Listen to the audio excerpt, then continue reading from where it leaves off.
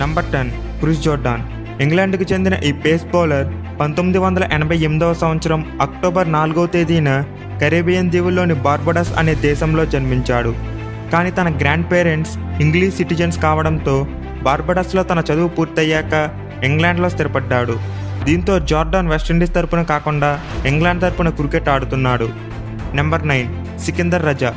జింబాబ్వేకి చెందిన ఈ star allrounder 1986వ సంవత్సరంలో పాకిస్తాన్లోని సియాల్కోట్లో జన్మించాడు. అలాగే తనకి యుక్త వయసు వచ్చేసరికి అంటే దాదాపు 2001వ సంవత్సరం వరకు పాకిస్తాన్లోనే నివసించాడు. కానీ ఆ తరువాత తన కుటుంబంతో కలిసి జింబాబ్వేకి మారిపోయాడు. ఇక ఆ తరువాత దేశవాళీ క్రికెట్లో బాగా రాణించి జింబాబ్వే నేషనల్ టీంలో చోటు సంపాదించాడు. Number 8 Osman Khawaja.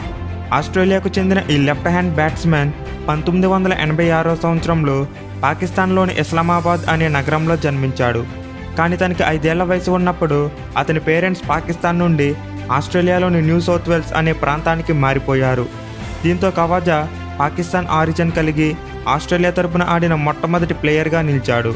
Number 7 Jason Roy. ఇంగ్లాండ్కి చెందిన ఈ ఓపెనింగ్ బ్యాట్స్మెన్ 1990వ సంవత్సరం జూలై 21వ తేదీన సౌత్ ఆఫ్రికాలోని డర్బన్ అనే నగరంలో జన్మించాడు. కానీ తనకు 10 ఏళ్ల వయసు ఉన్నప్పుడు అతని కుటుంబంతో కలిసి ఇంగ్లాండ్ దేశానికి మారిపోయాడు. ఇక అప్పటి నుండి ఇంగ్లాండ్ డొమెస్టిక్ క్రికెట్లో రాణిస్తూ నేషనల్ టీంలో చోటు సంపాదించాడు. Number 6 Andrew Symonds. ఆస్ట్రేలియాకు చెందిన ఈ డేంజరస్ ఆల్రౌండర్ 1975వ సంవత్సరంలో ఇంగ్లాండ్లోని బర్మింగ్హామ్ అనే నగరంలో జన్మించాడు. అలాగే కొంతవరకు తన డొమెస్టిక్ క్రికెట్ ఇంగ్లాండ్ తరపునే ఆడాడు. కానీ తనకు 14 ఏళ్ల వయసు వచ్చేసరికి తన పేరెంట్స్తో కలిసి ఆస్ట్రేలియాకు మారిపోయాడు. ఆ తర్వాత తనకి ఇంగ్లాండ్ తరపున ఆడే ఛాన్స్ వచ్చినా ఆస్ట్రేలియా తరపునే తన క్రికెట్ ప్రయాణాన్ని కొనసాగించాడు. నెంబర్ 5 ఇమ్రాన్ తాహిర్. సౌత్ ఆఫ్రికాకు చెందిన ఈ లెజెండరీ లెగ్ స్పిన్నర్ 1979వ సంవత్సరంలో పాకిస్తాన్లోని లాహోర్ అనే నగరంలో జన్మించాడు. అలాగే తాహిర్ పాకిస్తాన్ అండర్-19 మరియు పాకిస్తాన్ ఏ జట్ల తరపున కూడా ఆడాడు. కాకపోతే అక్కడ తనకి సరైన గౌరవం దక్కక ఇంగ్లాండ్లో కౌంటీలు ఆడడం మొదలుపెట్టాడు. కానీ కొన్ని రోజులకే మరలా సౌత్ ఆఫ్రికాకు మారిపోయి దాదాపు 5 ఏళ్ల పాటు అక్కడ డొమెస్టిక్ క్రికెట్ ఆడి ఆ తర్వాత నేషనల్ టీంలో చోటు సంపాదించాడు. Number 4 Ben Stokes. ప్రస్తుత క్రికెట్ ప్రపంచంలో వన్ ఆఫ్ ది బెస్ట్ ఆల్రౌండర్గా పేరు సంపాదించిన బెన్ స్టోక్స్ ఆడేది ఇంగ్లాండ్ తరపునే అయినా తను మాత్రం 1991వ సంవత్సరంలో న్యూజిలాండ్లోని క్రైస్ట్ చర్చ్ అనే నగరంలో జన్మించాడు. కానీ తనకు 12 ఏళ్ల వయసు ఉన్నప్పుడు అతని పేరెంట్స్తో కలిసి ఇంగ్లాండ్ దేశానికి మారిపోయాడు. ఇక ఆ తరువాత రగ్బీ ప్లేయర్గా తన కెరియర్ మొదలుపెట్టినప్పటికీ కొన్ని రోజుల తర్వాత క్రికెట్లో తన అదృష్టాన్ని పరీక్షించుకున్నాడు.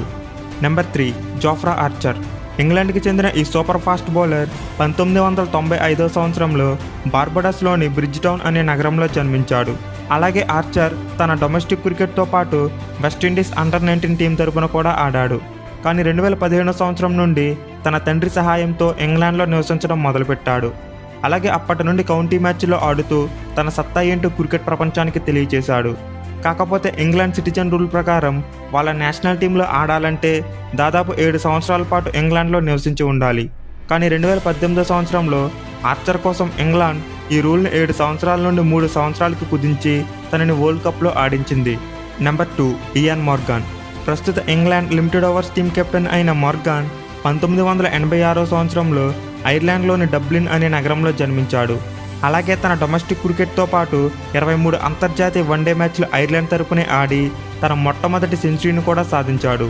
కానీ 2010వ సంవత్సరంలో తనకి 13 ఏళ్ల వయసు నుండే ఇంగ్లాండ్ తరపున ఆడాలని ఉండేదని బహిరంగంగా వ్యక్తపరిచి ఇంగ్లాండ్ తరపున ఆడడం మొదలుపెట్టాడు.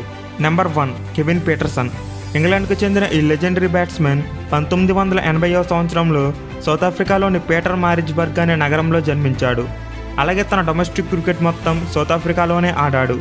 కానీ కొద్ది రోజుల తర్వాత సౌత్ ఆఫ్రికా క్రికెట్ బోర్డు మరియు తన తోటి ఆటగాళ్లతో విభేదాలు తలెత్తడంతో సౌత్ ఆఫ్రికాని విడిచిపెట్టి ఇంగ్లాండ్కి మారిపోయాడు. ఇక ఆ తర్వాత ఇంగ్లాండ్ నేషనల్ టీంలో చోటు సంపాదించి ఆ దేశం తరపున ఆడిన వన్ ఆఫ్ ది బెస్ట్ ప్లేయర్గా నిలిచాడు. సో ఇది ఫ్రెండ్స్ ఈరోజు వీడియో. ఈ వీడియో నచ్చినట్లయితే లైక్ చేసి షేర్ చేయండి. Thank you for watching. Have a nice day.